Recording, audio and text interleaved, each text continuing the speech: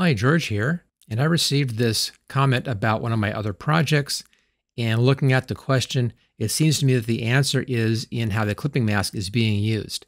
So I thought I'd do a video here just going over the basics of clipping masks and showing how useful they are when working on projects inside of Photoshop Elements. Now, the basic concept of a clipping mask is that it takes the contents of one layer and puts it into the contents of another layer. I can demonstrate that here with this project. Let's just duplicate this layer. There we go. So I have two layers in here. We'll go to our top layer and let's go up to layer, come down to adjustment layer. And we'll do something simple in here. We'll just do a levels adjustment. And we have this option right here. Use previous layer to create clipping mask. Let's do this without using this. I'll choose OK. Here's our levels control. And notice how these are all lined up over here. The adjustment layer is on top and the two images down below. If I make some adjustments in here, let's just make this a lot brighter like that and a bit more contrasty. There we go. I can then hide this. And then notice if I hide this layer up here and I'm just in the background layer, we have the same adjustment on both layers. So that's with having that control unchecked. I'll just delete this one, do the exact same thing, layer, adjustment layer, and levels. Here we go. This time I'll check this checkbox, check right there, choose OK. And same thing, I'll just bring in some more black. I'll bring the midtones up. I'll bring up the whites and just make it more contrasty. There we go. This time, notice how this layer is indented and it has a little arrow here pointing to the layer underneath. That means that this layer adjustment is now clipped to this one layer. If I hide this layer, notice how the adjustment is not on the layer underneath. Right there. So that's the benefit of using a clipping mask, is that it clips whatever this layer is into the layer underneath.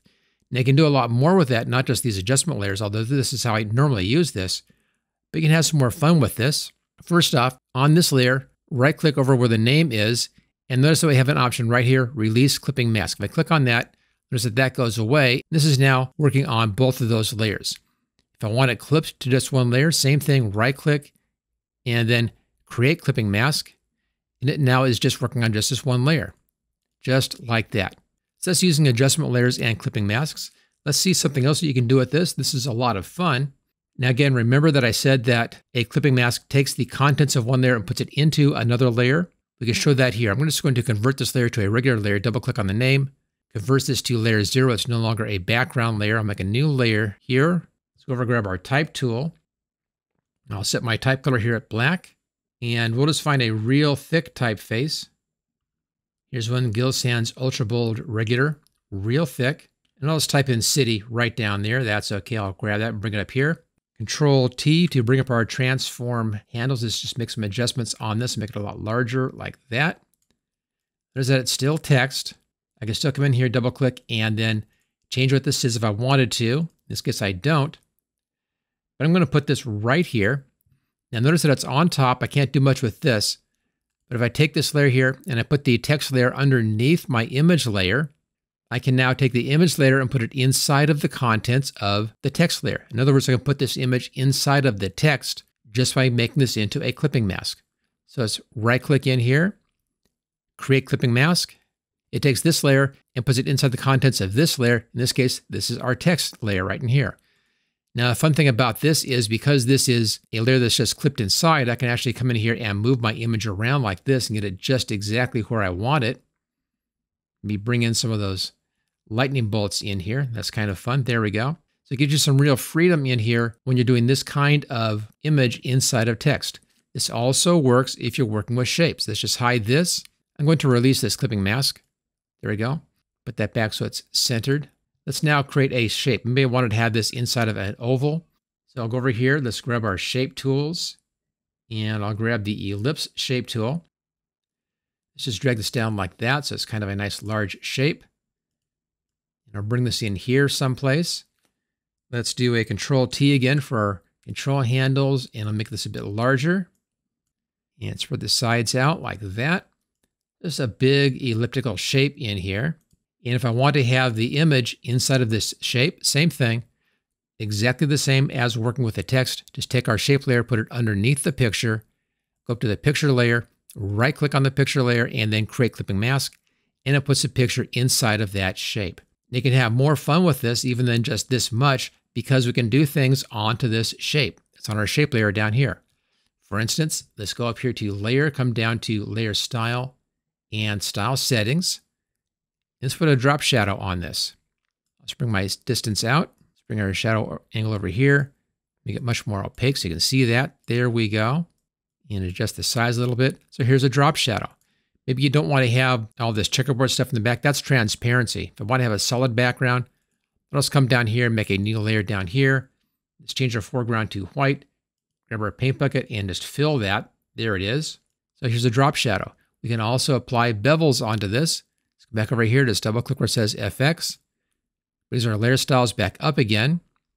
And let's put a bevel on this. And here's a nice soft bevel. Maybe you want a hard bevel instead of a soft bevel. You can do that as well. Let's come down here to Styles and set this at Bevels. And right here is a nice standard simple sharp bevel. Just double click on that. That's on there. It's kind of hard to see, but it's there. Let's go back to our layers, back to our effects. Notice that bevel is now showing again. I can bring my size up and there's a hard edge bevel. That's how you get the hard edge bevels here inside of Photoshop Elements.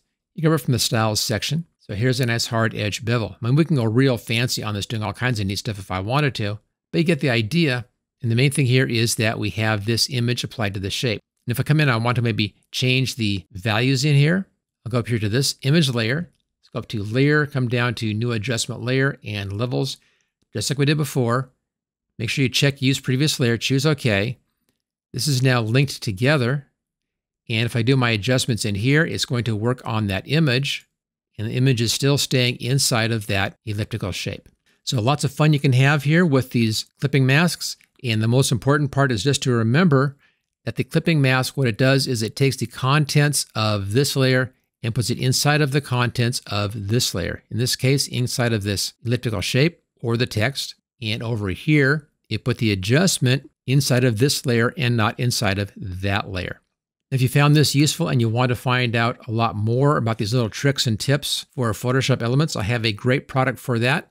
It's called my HTG Photo Coach, and it's like a super help system, much, much better than the Photoshop Elements help system. And I go through the whole program and I have step-by-step instructions for everything inside of Photoshop Elements and a lot more as well. I'll put a link for that at the top of the description. If you enjoyed this video, make sure you hit that thumbs up and give me a like. Also, if you haven't subscribed yet, make sure you subscribe, and I'll see you next time.